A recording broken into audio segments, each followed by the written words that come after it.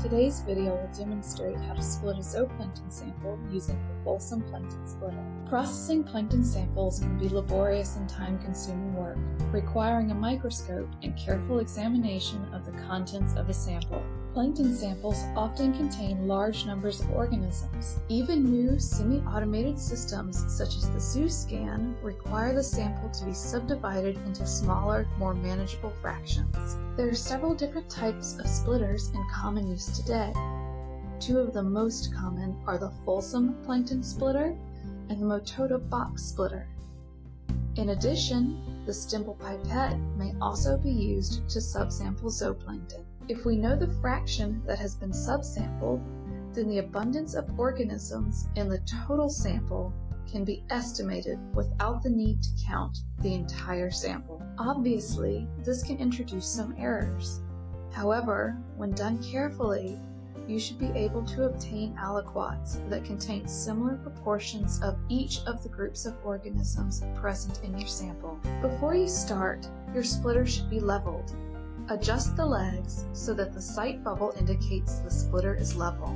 If your sample is preserved in formalin or ethanol, you may wish to decant the preservative and replace it with water.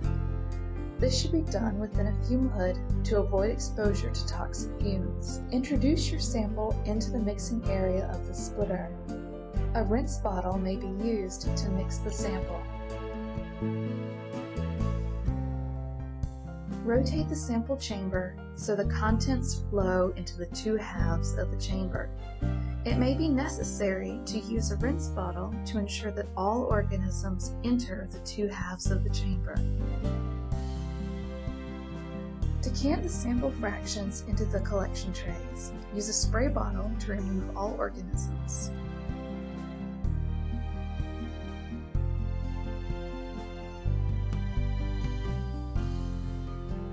At this point, you have split your sample into two approximately equal aliquots. If your original sample was quite large, you may need to further subdivide it. In this case, randomly select one of the aliquots for further splitting. A coin toss can be used to select either the left or right aliquot. The splitting process is then repeated until a sufficiently dilute sample has been obtained. Just how dilute your sample needs to be depends on the type of analysis.